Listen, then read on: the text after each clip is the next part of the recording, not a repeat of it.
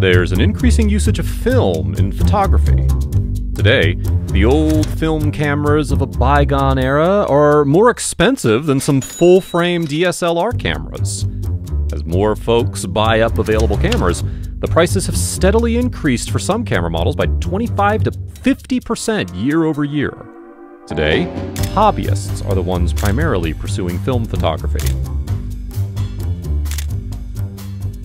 Still, many portraits and wedding photographers now offer film photography as part of their packages.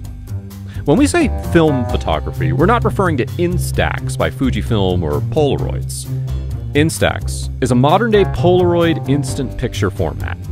We're referring to 35mm film and 120 medium format or roll film, and of course, large format, which is seeing unprecedented growth in popularity as evidenced by the steadily rising prices of large format cameras, such as the Graflex press cameras, Toyo Field and View cameras, Zener cameras, Vista cameras, and numerous other brands. But why is film photography so popular? And are these old-style photographs coming back for good? Here are some of the reasons why film photography is reviving. Number 1, authenticity and credibility.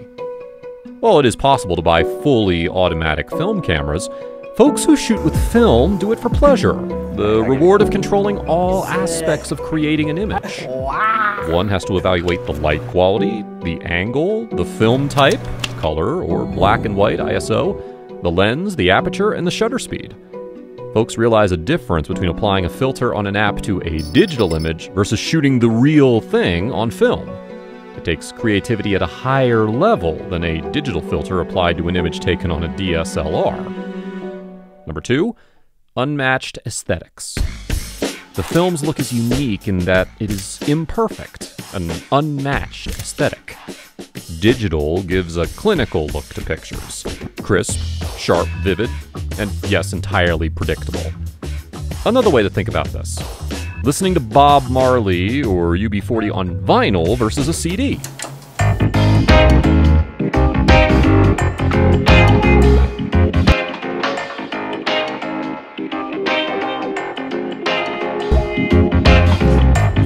Richness or warmth that you experience listening to a vinyl record. In digital, such looks start with one photographer, and the crowd imitates it in no time. With film, not quite the same. Not easy for the masses to recreate the unique look that a photographer gives to their images. It helps establish a unique style attributed to the photographer, leaving her or his signature on every film image. In the film, the color saturation, depth, the grain adds flair to the photos. Each film stock has its unique flair. Yes, there are presets that one can use in digital to give it a film look, but then presets can never replicate the entire experience of shooting on film. Number 3, the look. Shooting with film, one has to concentrate on a deeper level than taking a picture with a DSLR and considering various factors.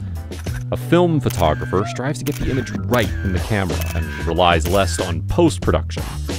Adding to the therapeutic value is the lack of instant gratification, waiting for the film's results. I got my film pictures, so I got a high-res scan and also the pictures, like in physical form. I'm so excited. I've been waiting to see these pictures. We ask our customers, 90% of whom are in the 18 to 25 age group, what attracted them to film photography. And typically, the number 1 response is the look, followed by delayed gratification, the mystery of not knowing what the result will be. And number 4, nostalgia.